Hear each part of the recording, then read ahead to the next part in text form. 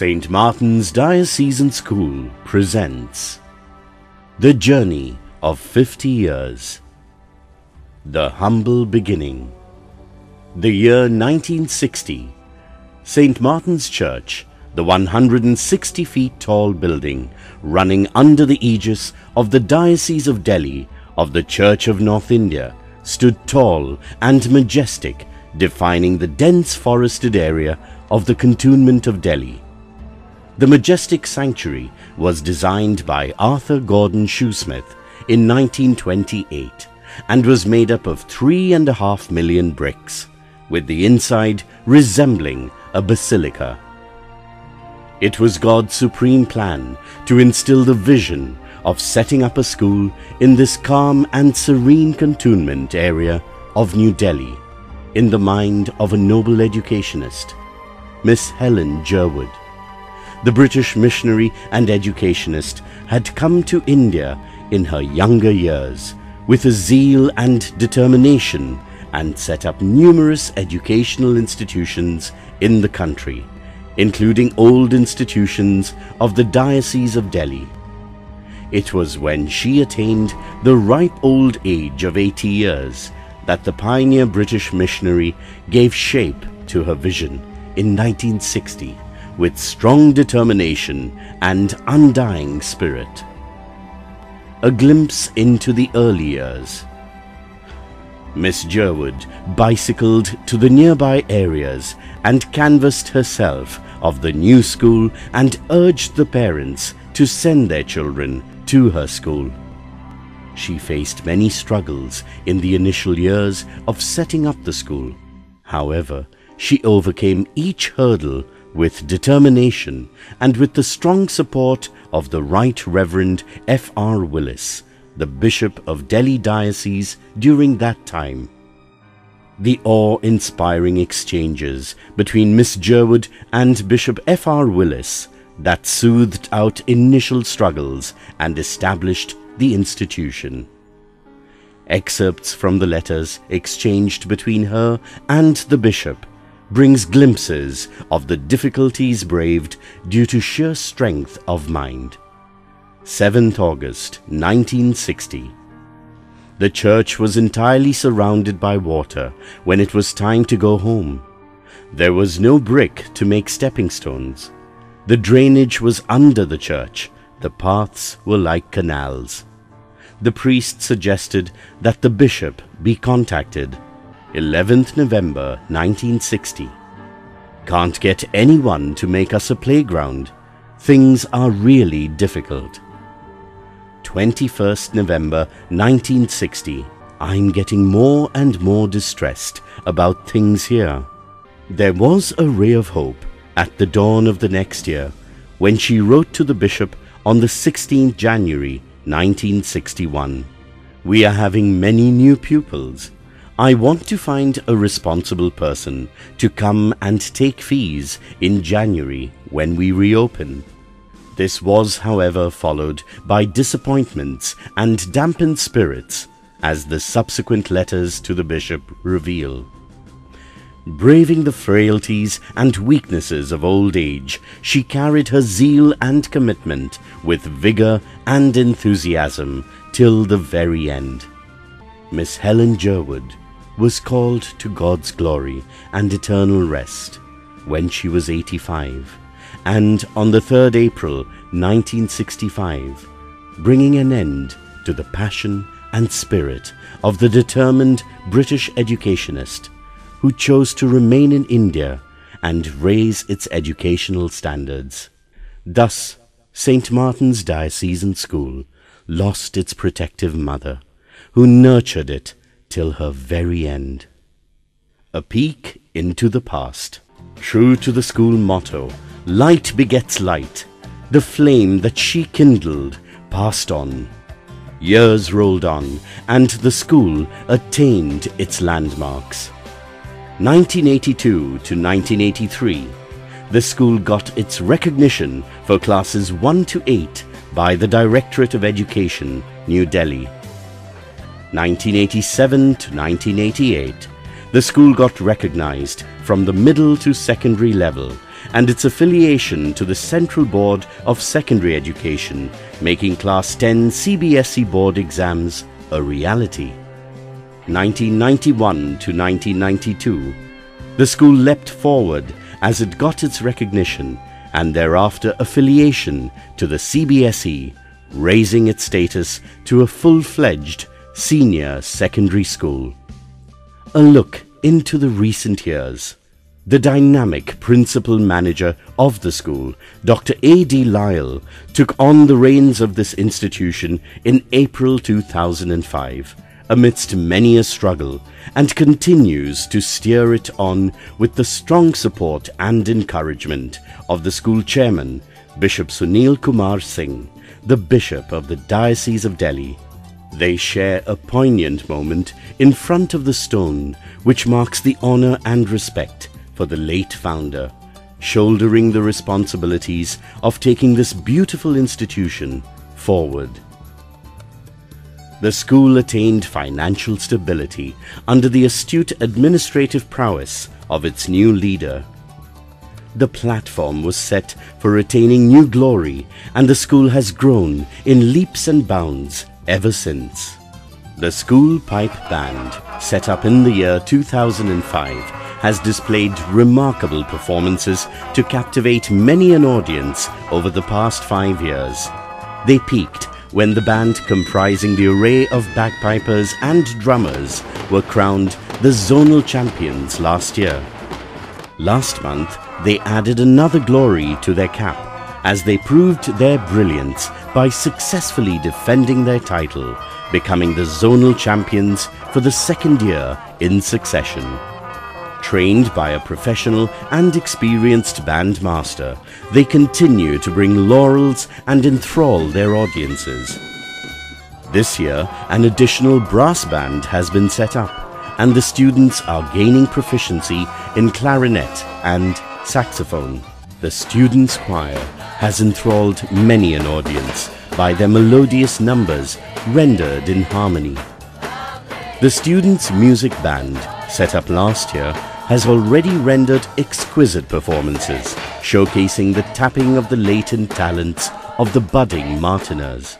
The arts department has created works of wonder and has achieved laurels on many an occasion. They have displayed and exhibited their artwork, selling out items to raise funds for the school, and gained much appreciation. With enhanced transport facility and a trained school nurse to attend to the immediate medical needs, the school achieved rapid progress. The well-equipped laboratories caters to the needs of the increased number of students, which almost doubled in strength in the recent years. Keeping abreast with the changing times, the CCTV aided the heightened security by the deployment of security guards at the gate and in school. Karate was introduced this year to ignite the spirit for self-defense.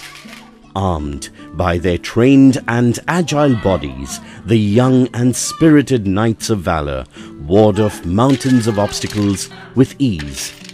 The martiners have their personalities chiseled in their school, which continues to be the grooming platform to shape their destiny.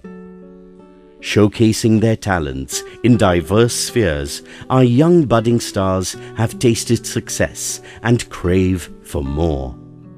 Retaining and sharpening the academic excellence which has been a martiner's fortress over the years, the martiners continue to scale newer heights as the years roll on.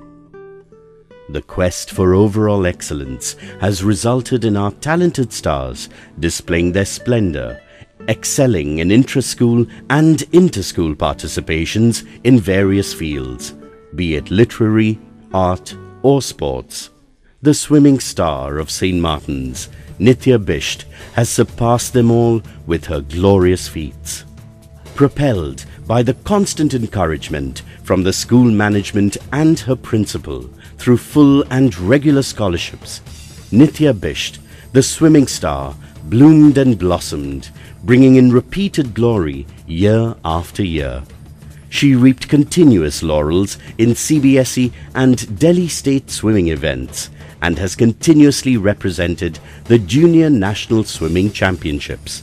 Seconds away from the bronze medal, Nithya had participated in the Commonwealth trials in her swimming event and moves on steadily ahead to realize her dreams to represent our nation in an international event. I have received a lot of encouragement from my principal, sir.